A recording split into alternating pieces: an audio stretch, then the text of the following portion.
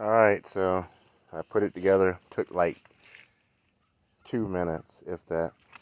Like I say, it's a quick attach um, bale spear. And I like it.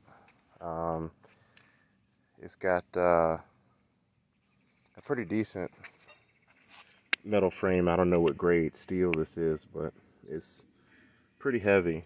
Probably end up, well, nah, I probably won't put any hooks on it. I may, I don't know, um, to lift stuff with this, but I already got some on the bucket, so I may not put any on this.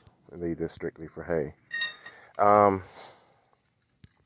What I like about this is if anything breaks, I can re-weld it and fix it back pretty simply. This right here screws on right here to hold the spike on. That it's okay as long as it doesn't start getting loose. I'm probably going to end up seeing if I can find a lock washer to put on there to make sure it stays tight. Didn't come with one, no big deal. Save money on it, and I'm okay with that. Something that I don't like also is these right here, the stabilizer spikes, are held in place strictly by this. You see I unloosened it and it moved. So I tightened that down, and it's supposed to stay in there because it's got a indention that holds it in. That, see the indention that holds the spike into. You can see where the bolt has hit the portion that's supposed to be on to hold it in.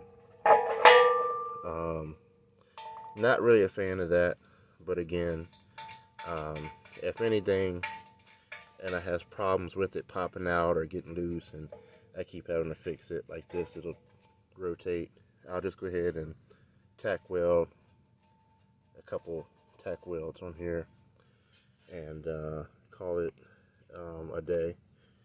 And this, I don't think I'll have any issues, but if so, I'll weld something on there. I went to get the frame for this, and the frame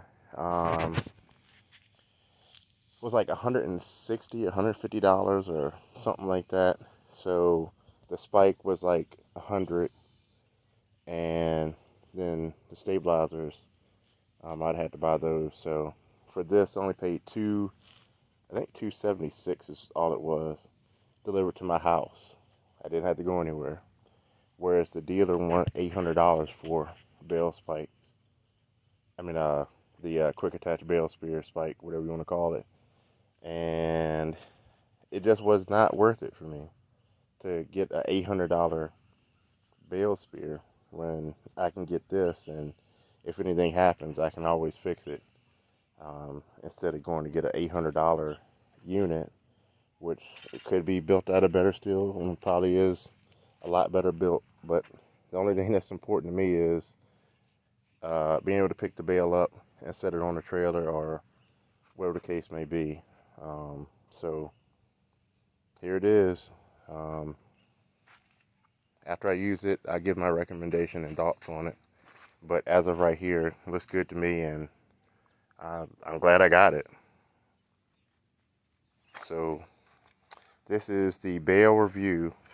I mean, the review of a bale spear I got off of eBay.